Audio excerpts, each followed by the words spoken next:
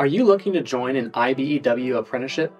Then you probably know that you need to tackle their apprenticeship aptitude test. Hi, I'm Matt from Ultimate Electrician's Guide. Today, we're diving deep into the IBEW aptitude test, the first major hurdle every aspiring electrician needs to clear to join an IBEW apprenticeship. This test may be known by several names: IBEW, JATC, NJATC, or the ETA aptitude test. But no matter what you call it, its purpose remains the same: to identify candidates who possess the skills necessary to succeed, not only in the apprenticeship, but in the electrical trade as a whole. The IBEW aptitude test is divided into two main sections: algebra and functions and reading comprehension. Starting with the algebra and functions section, this part of the exam challenges you with 33 questions covering complex polynomials, quadratics, linear functions, manipulating fractions, and evaluating functions in conditional statements. You have only 46 minutes to complete this section, which means speed and accuracy are essential. The key here is to have a thorough understanding of algebraic concepts to navigate through these problems efficiently. Most people who fail this exam will cite the strict time limit as the reason. Now, after you've tackled the math, you'll get a short break, about 15 to 30 minutes, to reset and prepare for the second half of the test. The second half of the test is the reading comprehension section, where you'll encounter various passages pulled from books or speeches or even articles on a variety of topics. Following each passage, you'll need to answer questions designed to assess your ability to understand, analyze, and infer information. This section includes 36 questions, and you'll have 51 minutes, testing not just what you comprehend, but how effectively you can think critically about written information. Both sections are formatted in multiple choice, which might seem straightforward, but still requires keen attention to detail to choose the correct answers. If you're looking to learn more about what is on the exam and get some practice under real exam conditions, I've got just the thing for you. Check out the link in the description below for a 100% free, timed practice exam that closely simulates the actual IBEW aptitude test.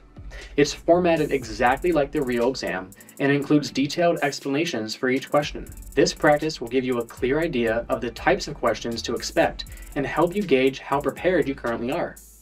Now, how is the aptitude test scored? This exam employs a Stay9 scoring system, also known as Standard 9. This method scales scores on a 9-point scale, ranging from 1 to 9, with 5 being the average.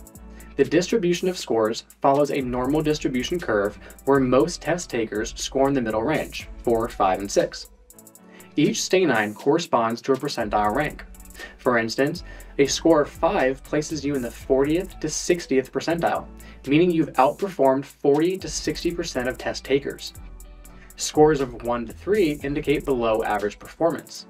Scores of 4 to 6 are considered average, and scores of 7 to 9 suggest above average performance. We recommend aiming for at least an 8 out of 9, placing you in the top 10% of test takers to solidify your chances of entering the apprenticeship program.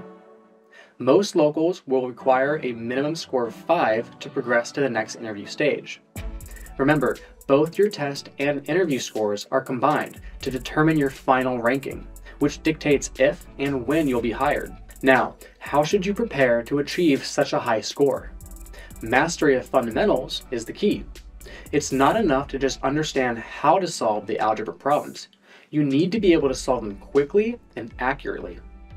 This level of proficiency comes with practice. That's why I highly recommend dedicating a few hours each day to practice tests like the one linked in the description below, and drilling these types of problems on a regular basis. If you have a few weeks before your scheduled exam, set up a structured study schedule.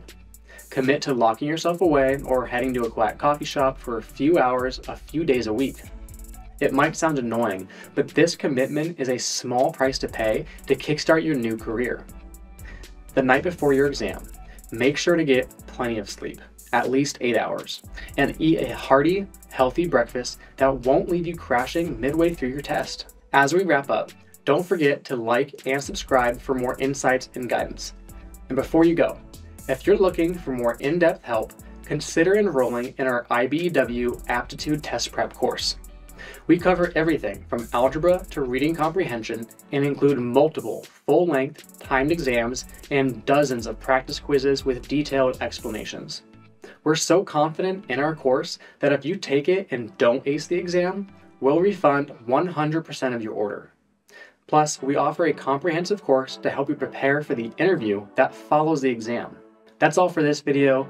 Thank you for watching.